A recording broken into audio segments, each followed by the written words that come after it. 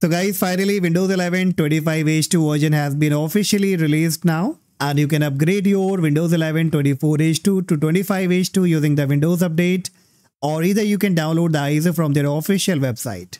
But today in this video, I will be talking about the Windows 10 user who want to upgrade their Windows 10 to Windows 11 latest version, that is 25H2 on the unsupported hardware.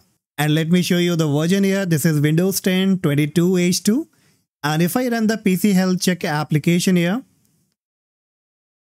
and you can see it says this PC doesn't currently meet Windows 11 system requirement. TPM 2.0 must be supported. The processor isn't currently supported for Windows 11. And you might also have the same issues. So what you will have to do, I will share a simple trick with which you can bypass each and every requirement and you can upgrade to Windows 11 25H2 from Windows 10. Alright, first what you have to do, you need to assure that you update all your pending update on Windows 10. So bring up the settings on your Windows 10, click on Windows Update, click on check for update, and whichever update are available, kindly go ahead and update them. Once updated, bring up any of your browser, search for Windows 11 ISO download, click on the first website, and you can see the version here, it's 25H2. So scroll down a bit, you will find download Windows 11 disk image, click on the drop down, choose Windows 11 multi-edition, click on download now.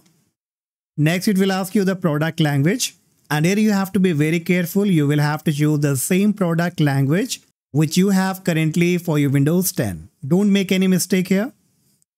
And in order to confirm, what you can do, click on Windows search, type PowerShell, right click on it or choose run as admin. In the PowerShell, you will have to type a simple command that will be get-winsystemlocale. I will also leave this command in the description. You can copy and paste. Now once after typing this command, if you hit the enter key, it will let you know the current language on your Windows 10, and on my end you can see I have English United States. So I need to choose the same language for Windows 11 as well. So now I can go back and choose the English United States, click on confirm, and click on 64-bit download. So the downloading will be now started, and you can see the new Windows 11 25H2 is around 7.2 GB, which is really huge.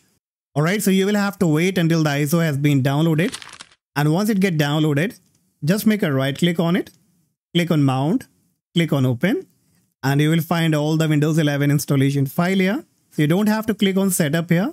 Look for the sources folder, open it, and here in the sources folder, you will have to look for a file by the name setup prep. So press the S key, and somewhere you will find this one, setup prep.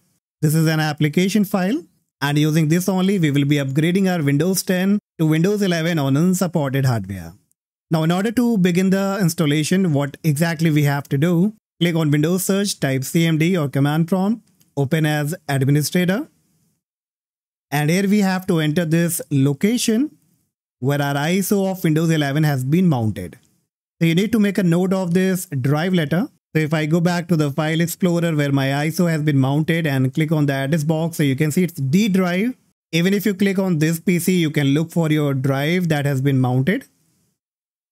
So on my end, it's D drive. On your end, it can be different. So whatever it is, make a note of it.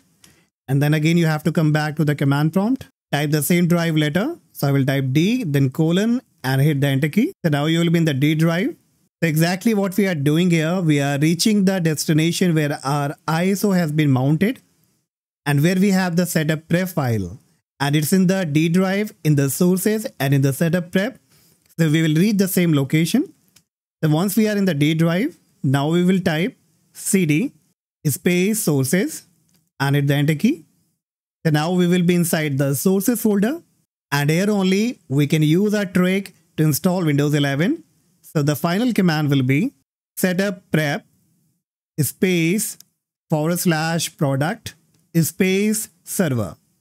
Only this command you have to type, and once you hit the enter key, you will find the Windows setup will be coming up, and it says install Windows Server. So you don't have to get panicked because it's not installing the Windows Server.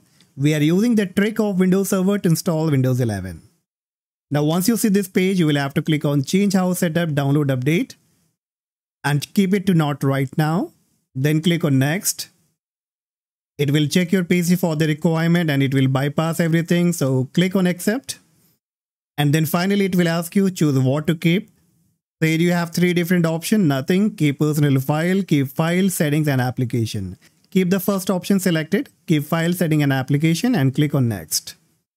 Now it will be preparing for the setup, so you will have to wait for some time. And it give you a preview that it will be installing Windows 11, keep file, setting and application. So click finally on install and the installation process will now be started. And it may take some time, so you will have to wait until it's all been done. So let's wait here.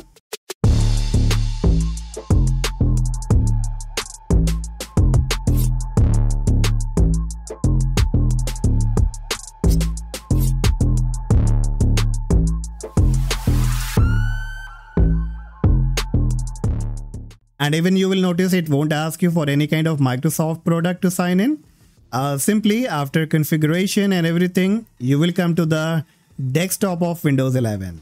And here it is.